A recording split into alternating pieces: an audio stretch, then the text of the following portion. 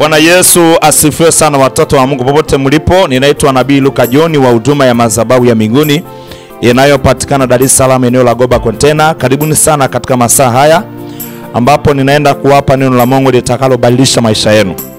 Leo nataka tuangalie kitabu cha Luka sura ya 5. Tutaangalia mstari ule wa ngapi? Tutaangalia kuanzia mstari wa 2 mpaka mstari wa 3. Tutaangalia jinsi ambavyo mambo yalitokea baharini wakati ambapo Yesu Kristo alikuwa katika kupita kwake, akawakuta wavuvi fulani ambao walikuwa wanavua samaki, lakini kwa muda wote ambao walikuwa wanavua walikosa samaki. Ila Yesu katika kuhubiri kwake akapita pale, akawakuta, akaingia kwenye chombo kimoja, akasema basi ipelekeni ndani kidogo mwa bahari. Akaenda akawa na hubiri. Lakini baada ya kumaliza kuhubiri kwake akamwambia Simoni kwamba watuweke mpaka kilindini. Alichokuwa anamwambia Simoni, alikuwa anamfundisha kuhusu imani, namna ambavyo anatakiwa aamini kuhusu mambo ambayo yanatakiwa yatokee katika maisha.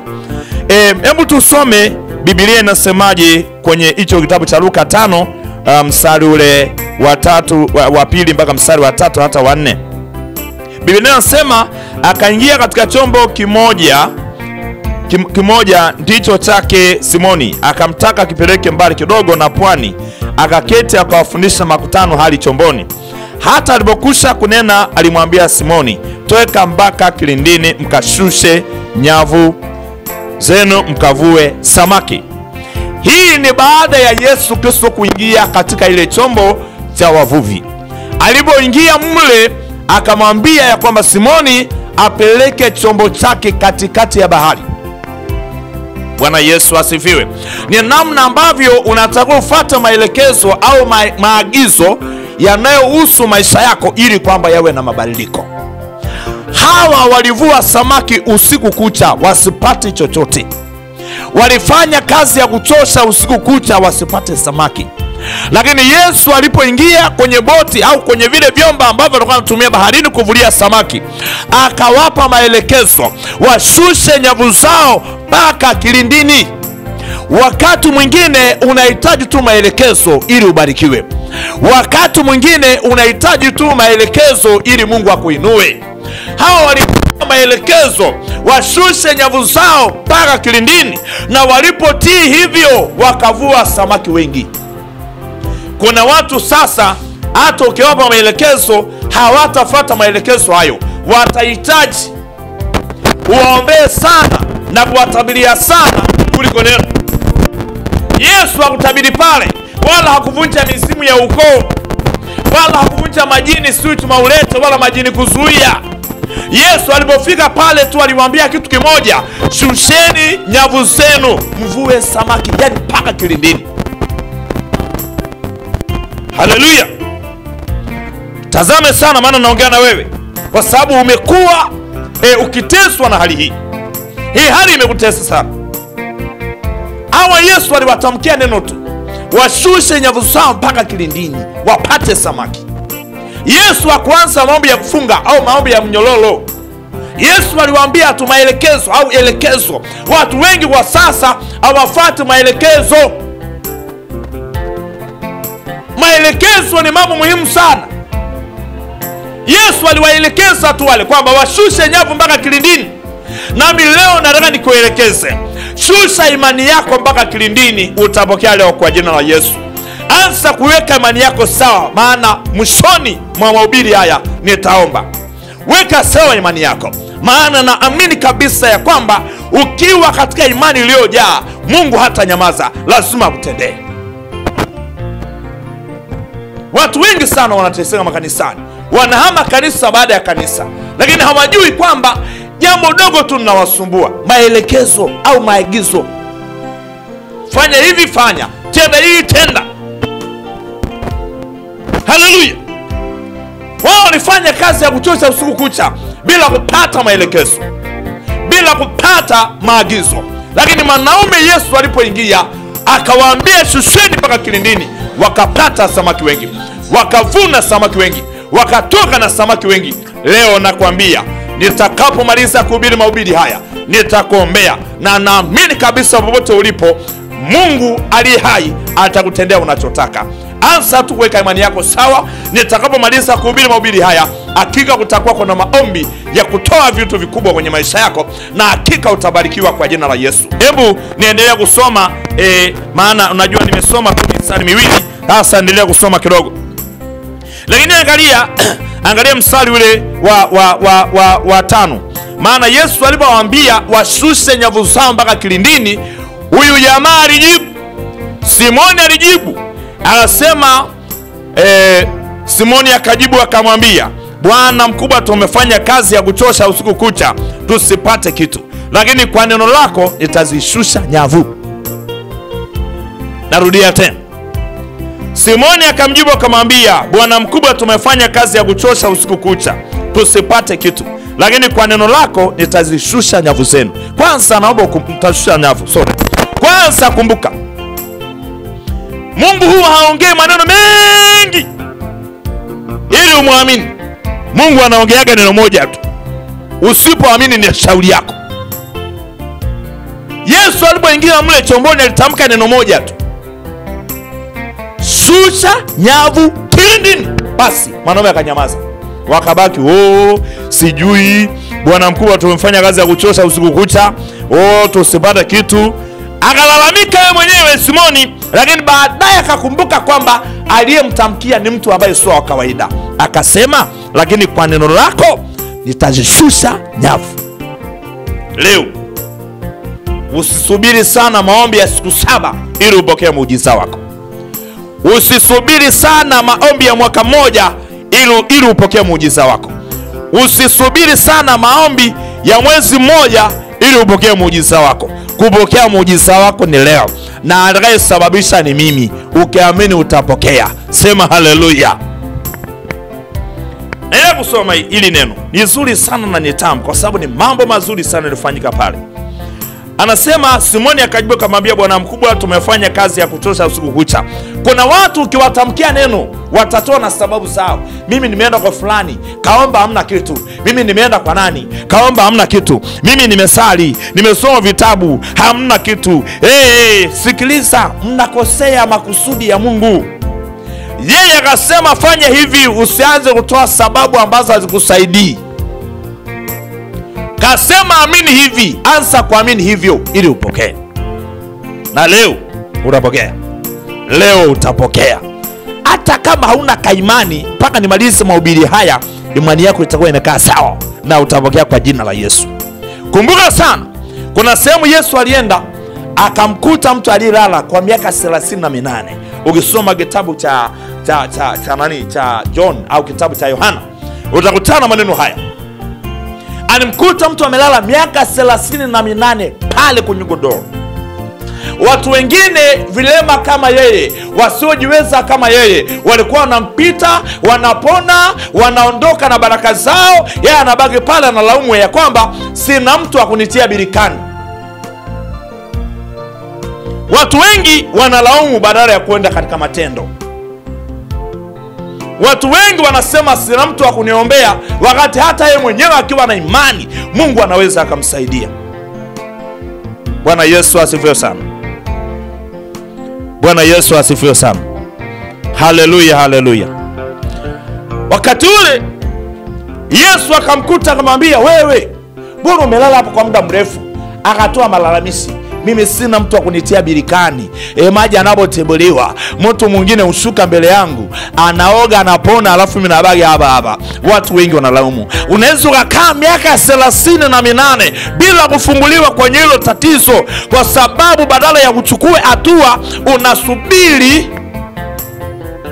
upigishwe hatua. Yaani badala uingie ili upokee, unasubiri uingizwe. Hiyo ni mbaya, na utabaki kwa mtumwa na hautakuwa kiroho. Leo unaposikiliza mahubiri haya, badilika. Badilika. Toka kwenye uchanga, ingia kwenye utu uzima. Usipende kila siku wewe ni kuwekea tu mikono, kuwekea tu mikono. Ingekuwa ni rahisi Yesu kuingia pale akaanza kuvunja majini yote, majini makata, majini subiani, majini mahaba, majini makata. Hakuna, neno moja tu, shusheni mpaka kilindini. Leo kuna muujiza, utaenda kupokea muujiza wako, lakini shusha mpaka kilindini. Shusha mpaka kilindini. Weka imani yako kubwa, weka matendo makubwa, weka kuamini kubwa, na amini kabisa Mungu hata nyamaza kimya kwa ajili yako. Naendelea kusoma kidogo jinsi ilivyokuwa habari hizi ya samaki wa miujiza. Anasema basi walipofanya hivyo, angalia 70 inavyosema. Basi walipofanya hivyo walipata samaki wengi mno, nyavu zao zikaanza kukatika. Ona, walipofanya hivyo, yani walivyotii agizo la Yesu au elekezo la Yesu la wao kushusha nyavu zao mpaka kilindini, Biblia inasema ya kwamba wakapata samaki wengi mno, nyavu zao zikaanza kukatika. Umeona? Hapa hakuna liko robo, neno moja tu. Leo nitakutamkia neno moja utapokea. Leo nitakutamkia neno moja utapokea. Uwe Dar es Salaam, uwe sio mkoa gani, uwe sio Uingereza, uwe Marekani, uwe Japan, uwe China, popote utakapokuwepo, ukiangalia video hii nitakapokutamkia maneno haya, mimi naamini kabisa utapokea. Anza kuweka imani yako sawa. Kumbuka sana, ninaenda katika viwango vya imani. Sitaki nikuache katika hali ya kutopokea, na ndio maana naijaza imani yako iwe kubwa, ili ninapoomba upokee kwa haraka. Haleluya, twende pamoja. Anasema basi walipofanya hivyo walipata samaki wengi mno, nyavu zao zikaanza kukatika. Angalia mstari ule wa 7. Mnashindwa na kuwaajiri watu kwa sababu ya ugumu wa mioyo yenu.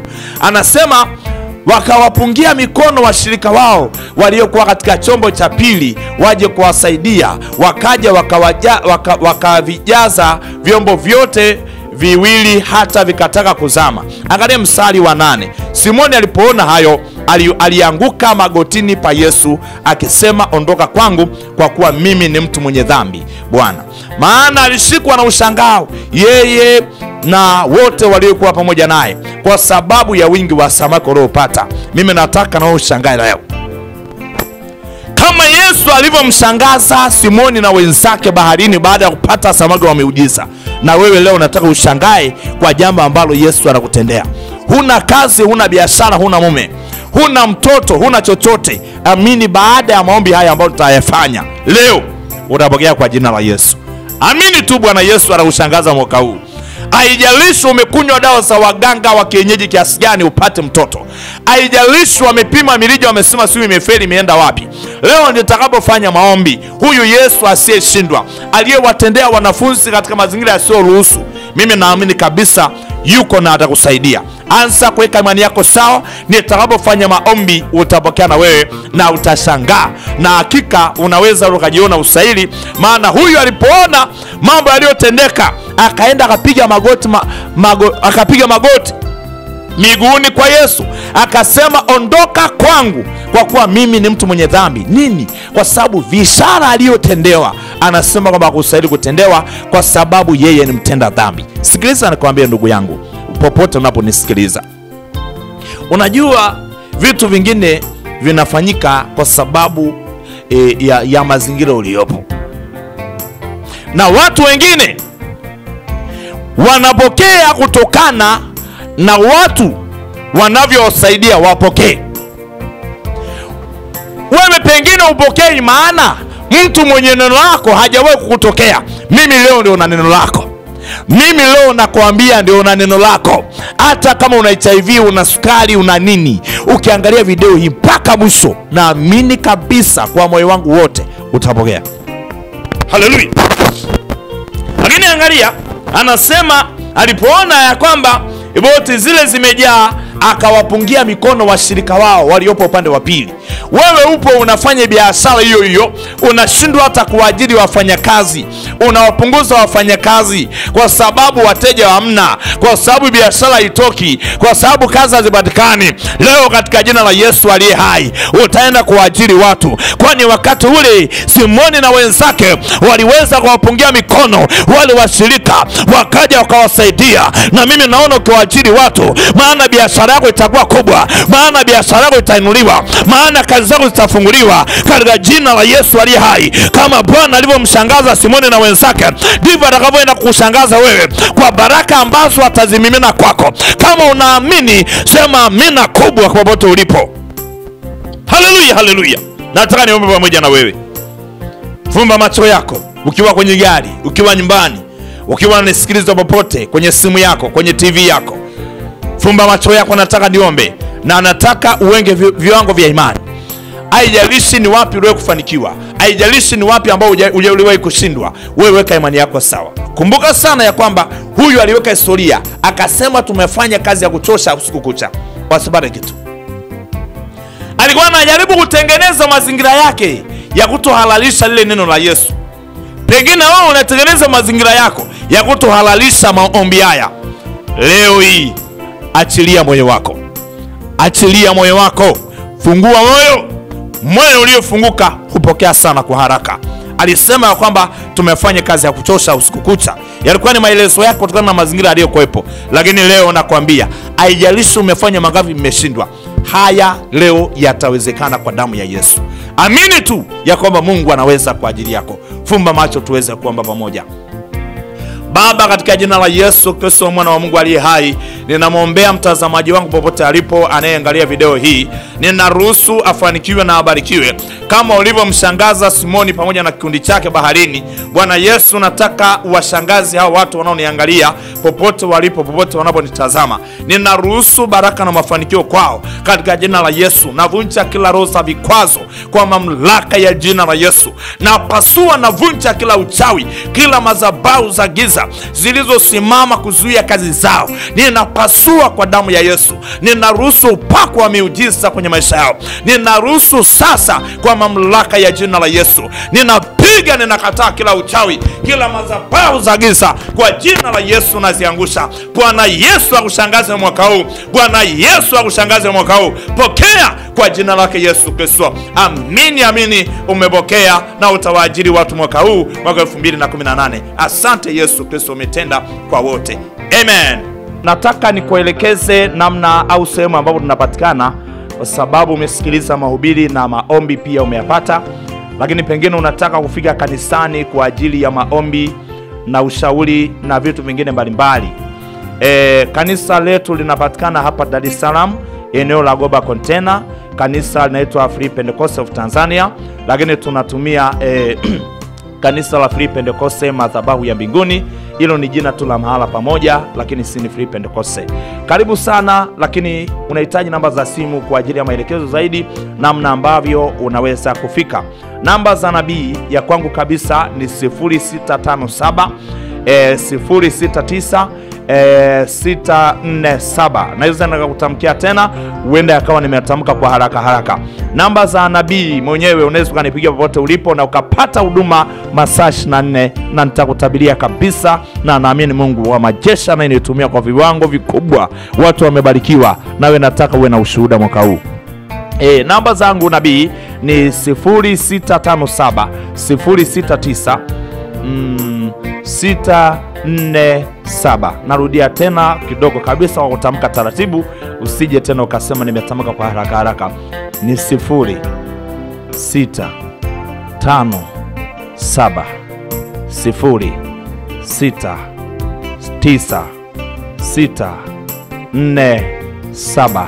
Ndizo namba za nabii. Mungu akubariki sana. Amen.